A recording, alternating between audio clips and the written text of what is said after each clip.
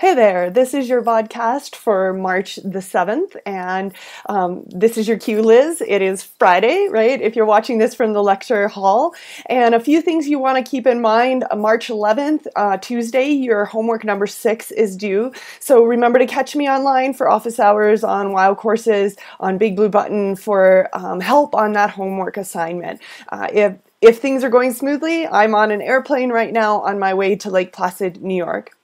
In lab, we're working on the grades, and we want you to know that they should at this point represent your up-to-date midterm scores. So please do notify your TAs if anything seems a little bit amiss with your lab grades, if something's missing and you know you turned it in. This is a great time to touch bases with your TAs and just make sure that all of your scores are appropriately entered.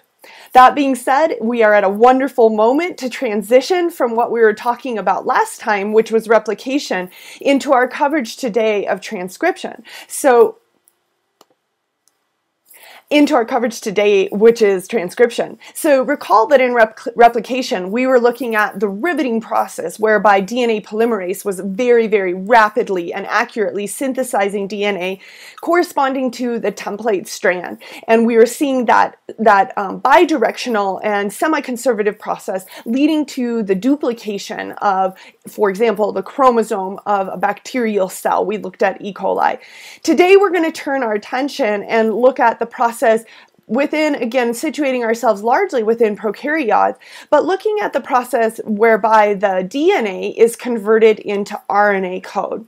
So this process is termed transcription. So our goal then is to really zoom in and highlight all of the features and special differences about transcription, what it does. I want to take a minute to make sure that everybody understands that upon transcription, there are 3 possible products that are made, mRNA, tRNA, and rRNA. Now, tRNA and rRNA do their job in the cell as RNAs. That is, they do not go on to be further translated into a protein product. But what's cool about them is that they both do their job helping mRNA to get converted into protein products. So tRNAs and rRNAs are the workers of translation, and they do their job as RNAs. So let's go ahead and talk about the process by which these RNAs are synthesized. And the first thing that we have to do is a lot of lingo. There is a lot of vocabulary that surrounds the process of transcription.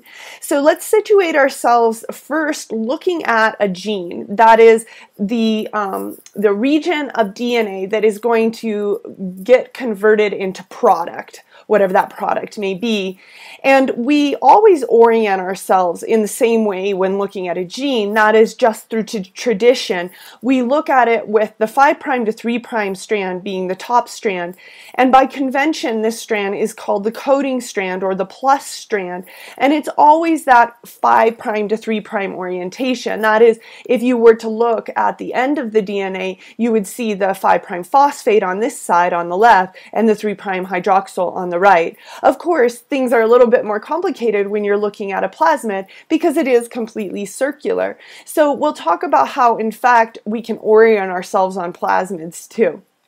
So notice then that the opposite strand, of course, will be anti-parallel to the coding strand, and it is the 3' to 5' strand. And as you might guess, instead of being called the plus strand, it is called the minus strand. So the top strand, the plus strand, the coding strand, the 5' to 3' strand, all of these are terms for that top strand, whereas the bottom gets some of the opposite nomenclature. It is the 3' to 5' strand, or the negative strand, so it's the anti-parallel strand to that top strand. So template is also the term given to this bottom strand, and that's because it is this bottom strand that serves as the code to make the RNA. That is, it is the template for the synthesis of the RNA. I'm going to show you that in just a moment, but first I want to make mention that the gene by definition is always termed the +1 nucleotide. That is, the start site for the gene is always given that +1 term, and then the ending site is the termination sequence. So we'll be seeing that as standard nomenclature no matter what gene you're looking at. So the gene always begins at what we designate the +1. So then it means that the nucleotide to the left of that +1 nucleotide is the -1. There is no 0 by convention. And then to the right of that nucleotide is the +2. So we can talk about all of the nucleotides in a gene. We could talk about the 684th nucleotide based upon the +1 being the start site. So that's a really important set of terms that goes with this. So as I said, the template strand is given its name because it is what serves as the guide to make the RNA. And I think that this is going to be something I'm going to say this like a bazillion times because I want to make sure everybody is really understanding it. But I'm going to actually draw it, and I'm going to do a lot of drawing today because I think it'll help you to visualize all that is going on with transcription. So I'm going to make a little drawing down here showing the same thing that we have up here, so that I can give you a better feel for what happens as this DNA is converted into RNA. And I promise we're going to do this about 10 more times at least before it's all over, because I have a feeling it's the beginning of the hour right now. Everybody's still asleep. I'm going to wake you up a little bit, and then by the end of the hour, hopefully all of this will start to make sense. So we've got our coding strand on the top, the red one there. We've got our template strand on the bottom, the blue one there. And what is going to happen is the enzyme that reads the bottom strand is going to make the RNA, and that enzyme is very fittingly called RNA polymerase. Remember how DNA polymerase made new DNA? Well, RNA polymerase makes new RNA. So we're going to see RNA polymerase come on in, and it's actually going to bind at this region that I've shown in blue over here. So we can kind of make ourselves a little blue box, knowing that the enzyme that reads the template strand is going to bind at that blue box. So we'll make this enzyme black. And when this enzyme actually binds to the DNA, it actually serves to melt a stretch of that DNA. So I'm going to try to show you that a part of the DNA, that the hydrogen bonds between the strands are broken apart. And we're going to see it melt. So there's going to be this little melted region, this little bubble. And that actually, I know it doesn't sound like a technical term, but that actually is totes a technical term. So we're going to see this bubble called transcription bubble. And the RNA polymerase did it on its own. So remember how we talked about DNA polymerase requiring DNA helicase to unzip genes? Well, RNA polymerase can unzip its own genes, right? It can do it itself. And it's going to head on down and read the DNA. So as this RNA polymerase enzyme reads the DNA, it's going to read the template strand. So I'm going to do a quick time lapse of this, showing that after a certain amount of time, and I promise we're going to do this again, you're going to be totes bored with me by the end of the hour, especially because I keep using the word totes. Credit to my skiers. They get me in that habit. I once read an article, some sort of blog post that said people over 30 shouldn't use abbreves.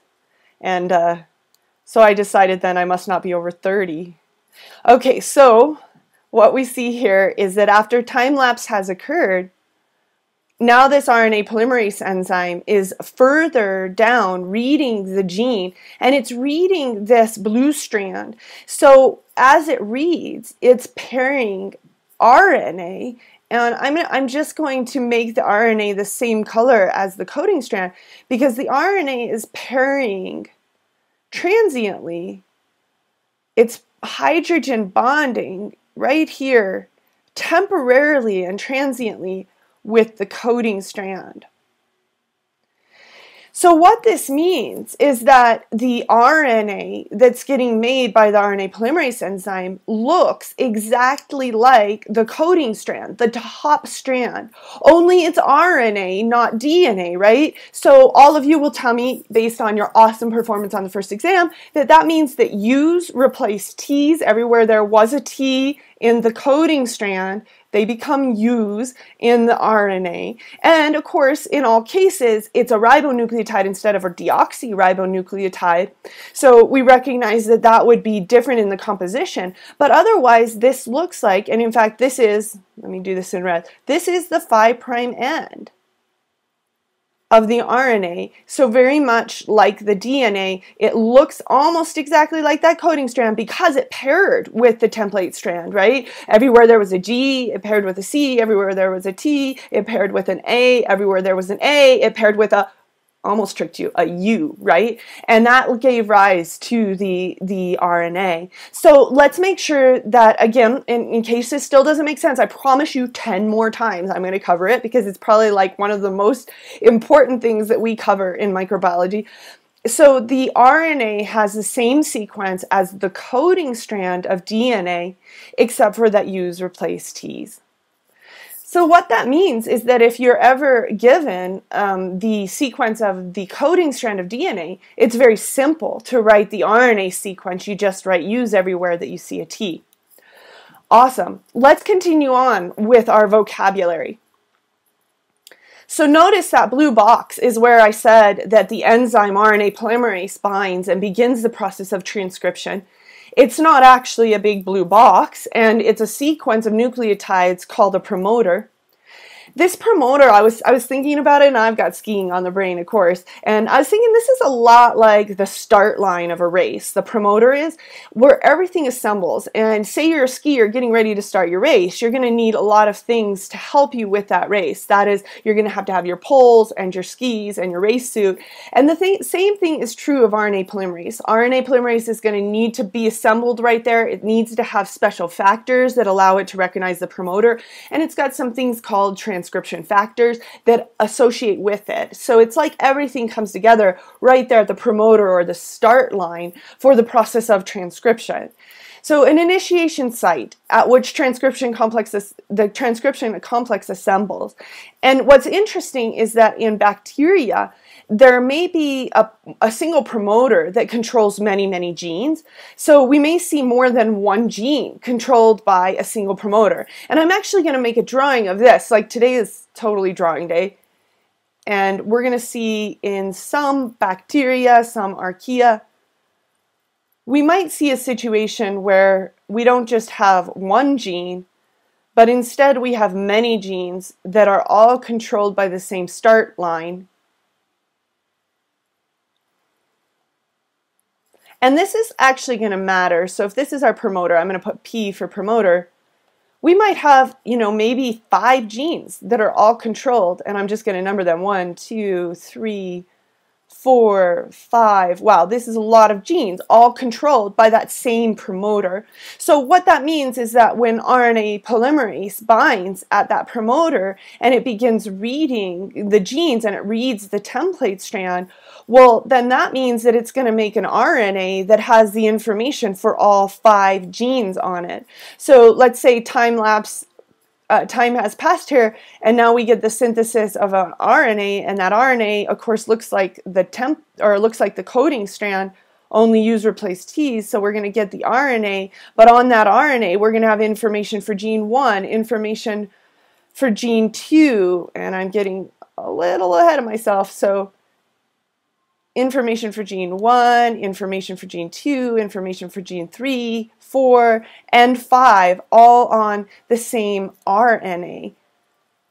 That RNA, of course, looking like the coding strand. So this is cool because what this means is what is made is what's called a many polycistronic mRNA. So when we see more than one gene under control of the same promoter, we actually call it, so this is called an operon.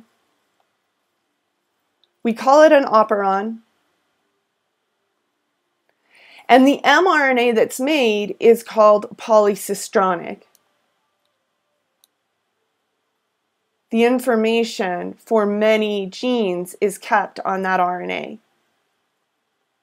So anytime you see something that looks like this, where there's more than one gene controlled by the same promoter, you can quickly say to yourself, ba-bum, that's an operon, right? So we recognize that as being lingo. Now, if we see an mRNA that has the information for multiple genes, we can quickly say, that's a polycistronic mRNA. Now, in eukaryotes, generally every single gene has its own promoter. So generally every gene has its own promoter. mRNAs carry the information for only one gene, and as you guessed it, they are not polycistronic, they are monocistronic. Once again, a little more boring than our bacteria and archaea. So as we mentioned, the promoter is not literally a blue box, and in fact it is a unique sequence of nucleotides, and I want to investigate now at this point what that unique sequence is. So hopefully everybody's got this drawing down. If not, pause me and get your drawing done and get your thoughts collected. And I want to go ahead and talk about what these promoter sequences are. So every promoter is defined by a consensus sequence. That is, if we take all kinds of different promoters and we compare them, we can find out what nucleotide happens in each position the most frequently. And that allows us to identify what we would call an ideal consensus sequence. That ideal consensus sequence includes two areas. There's a region 35 nucleotides to the left of the start site. That is, if you remember, if you start, the +1 is the start site, -1, and then you count all the way to -35, you're going to hit the first consensus sequence. So of course that's in this region that we're showing as the blue box. That first -35 sequence is very surprisingly called the -35 sequence, and it is always ideally TT GACA. TT GACA is the ideal consensus sequence. That doesn't mean that promoters always have exactly TT GACA. It just means that they're the strongest, or they're the most frequently transcribed when they do have that ideal sequence of TT GACA. But of course the -10 region also contributes to this. So a little closer to the start site is the -10, or the Tata box. The Tata box is by far the most famous of promoters, because not only do bacteria and archaea have a -10 Tata box, but we also see a Tata box in eukaryotes. It's in a different place, but it still is a Tata consensus sequence. So if a bacterium has a TT GACA Tata at sequence that is very, very similar to this sequence, then we say that it is a strong promoter and it's transcribed really, really frequently. That is, it closely resembles this ideal and it makes it very frequent to be transcribed.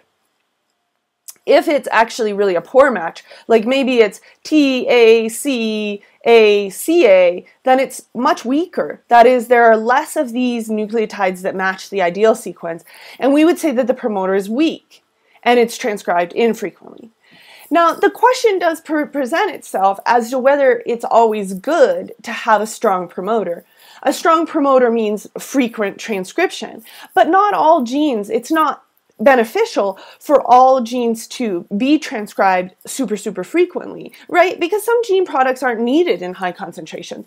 So one way to regulate the expression of genes is to change what that consensus sequence is, and then cells actually use that to their advantage. It allows them to determine the level to which those gene products are expressed, right? Maybe sometimes it's beneficial to have only a trickle of expression, whereas sometimes it's, you know, for certain gene products you want a downpour, and some of those would be gene products that are associated in day-to-day housekeeping functions. Those are going to have very strong promoters, whereas those that are needed less frequently are going to have very, very weak promoters. So it really does depend on what the gene product does within the cell. Let's practice and see if we can pick out the promoter that is the strongest. That is to say, the one that has the sequence that is most similar to ideal. So starting with the top one there, let's see if we can highlight the differences. So GACA, there's the first difference. That would be a GACA. Okay, so there's only one difference there. TAA, two differences there. Okay, so oh boy, two differences already, GACA. TAA, wow, that one's a weak promoter, right? TT GACA, okay, there's only one difference. Oh, there we go. There's our strongest promoter. There are only two differences right there from ideal. So TT GACA, that is our strongest of the three promoters. Since we're so on fire right now, and I don't know about you guys, but I'm totes feeling jazzed. So let's go ahead and go on and talk about another example where we can apply this same concept. Not only do we get to apply the concept here, but we also get to review. So you get to flex your mind on the whole replication process that we already covered. So all of the following accurately describe either prokaryotic replication or transcription except. So notice that we're looking for the false statement. During replication, Okazaki fragments are formed during the synthesis of the lagging strand, but not during the synthesis of the leading strand. Absolutely, right? That's the whole Okazaki fragment thing. That's what that's all about. It's only done when their lagging strand is synthesized discontinuously. The next deoxynucleoside triphosphate that DNA polymerase would add to the currently synthesizing strand would be DCTP. Okay, well, remember DNA polymerase is wicked fast, wicked accurate, but it's very needy, right? It needs a lot of things. And one of the things that it needs is an open 3' hydroxyl. So look at here, we have one open 3' hydroxyl here and one here, okay? But the other thing that DNA polymerase needs is a template, right? It needs building blocks and a template. So if we assume building blocks are present, only in one case do we see actually a template. Notice that right here, if cytosine tried to pair with something, there isn't a template to be had here, right? There isn't another strand to guide what would be added at this 3' hydroxyl. How would the polymerase enzyme know what would go next? Because there isn't any template here. However, if we look at this 3' hydroxyl, notice that guanine loves to pair with cytosine.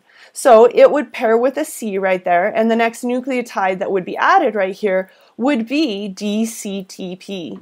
So let's see how that sounds. Yes, good. Okay, bing. That one is checked off the list. True, because we're looking for the false statement, right? So true, true. And then down here, a promoter with a -35 sequence of TGCAGA. Oh boy, okay. TTGAGA. Oh man, that's not very strong, is it? And a -10 of TAT, there's our differences, is stronger than a promoter with -35 of TTGA. Oh, one difference. And oh no, that is a false statement, because clearly the first promoter is weaker than the second promoter. So we've got our answer, but let's see why D is true. The coding strand of DNA has the same sequence as the RNA transcript, only U's replace T's. Bingo! The concept I said I would cover at least 10 times today. So right there we've hit time number 2, and I promise you at least 8 more times.